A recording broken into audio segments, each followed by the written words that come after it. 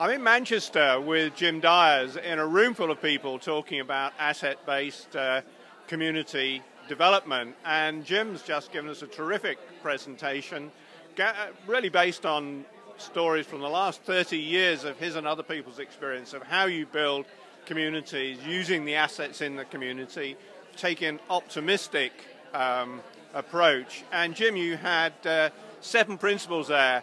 Tough to ask you to reel them off without your PowerPoint, but how can you do? I know the first one was? First one is to have fun, and it's probably the most important one, the one that's we often forget.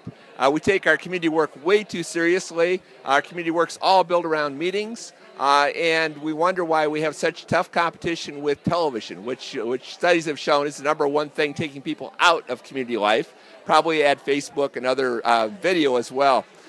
But the key to getting people engaged and the key to competing with television and making community more engaging is to have fun. Too much of our work is based around meetings. Too much of it is, we think about it as our cross to bear. And I have a friend who says, why have a meeting when you can have a party?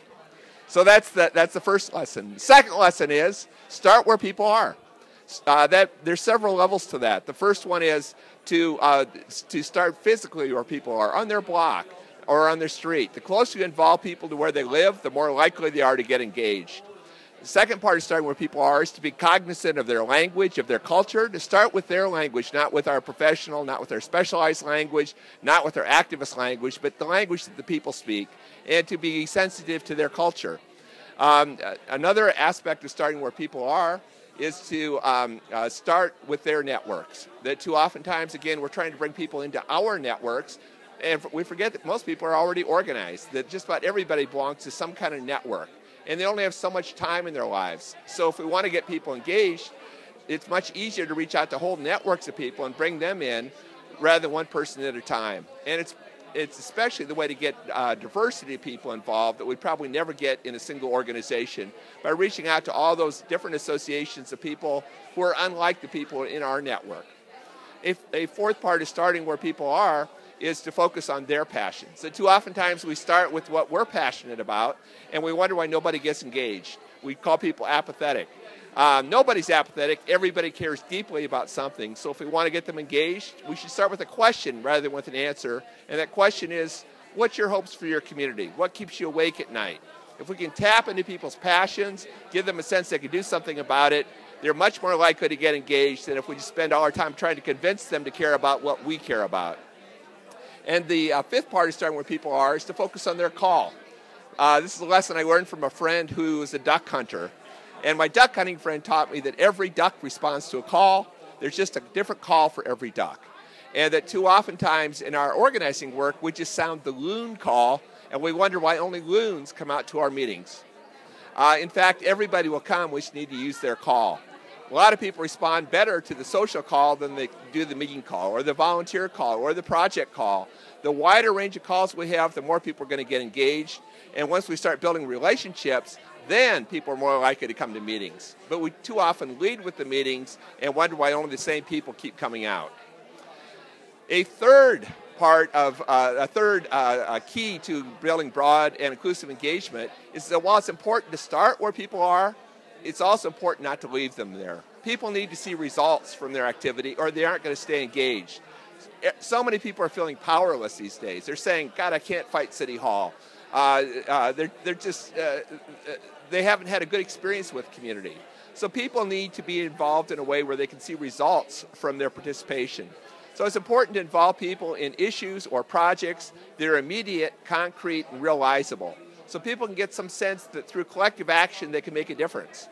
Doesn't mean we shouldn't work on big issues like world peace and climate change, but people are never going to work on those big issues if they don't think they can even make change in their own block. What number am I up to yet, Dave? Another key rule in getting people engaged, another key to community engagement, is to not sit on your assets. And the key here is to recognize that absolutely every individual in our community has incredible strengths and has incredible gifts to give to their community. We like to think about these as 3 kinds of gifts. One are gifts of the head, that person's unique knowledge, gifts of the heart, that person's passions, and third, gifts of the hands, that person's skills. And while absolutely everybody in our community has these gifts, the problem in our society is that increasingly we're putting labels on huge sections of our population that label people not by their gifts, but by what they are missing. We use terms like homeless, disabled, at-risk youth, old people, non-English speaking, that define people by what they're missing rather than by their gifts. And when we do that, they become clients in a service system. If we can lift off those labels and focus on the gifts that every individual has, then they become citizens in our community. Because that's what community is all about. It's about giving gifts to one another, sharing our gifts with one another, recognizing everybody has needs, but everybody also has incredible gifts. And community is about that mutual support where we share everybody's gifts in order to address everybody's needs. And the fifth lesson I learned about getting people engaged is to lead by stepping back. That we have too many of the self-proclaimed leaders in our community complain that nobody else will pick up the work. Nobody else can do this job the way I do it. And the problem is that they have see themselves as invaluable to the community work and that there's no substitute for that particular individual. And they're probably right. Nobody else is going to step up and do that job 24 hours a day, 7 days a week, 365 days a week. People generally step into very much smaller roles and grow into bigger roles. And they're going to take on what they're comfortable with. So we need to start thinking about collective leadership, about shared leadership, about how we can build on everybody's strengths in carrying out the work of the organization. The sixth lesson I learned is about the need to recognize and celebrate caring neighbors. That we're all working so hard, we're so focused on the work that we often forget to celebrate. And it's so important to lift up those individuals who are contributing so much to our communities and give them a little recognition for what they do and to inspire other people about what's possible, to help other people think about themselves in that role. Because those people never show up in the media. The media tends to focus on all the negatives in our community, but to hold up those individuals, unsung heroes who are making such a difference in our community and encourage them to do even more. And then finally, the seventh lesson I learned is to share stories. That again, we don't see the stories of success in the media. We don't hear those community stories. We often talk about how institutions are motivated by data, but really what motivates communities, what inspires communities are stories. Stories about people like themselves, stories from their own community, stories about how people made change by building on their own strengths and assets. And those stories will inspire people to do similar actions themselves. Projects are great, outcomes are great, but if the stories aren't shared, we're missing a very valuable part of that story.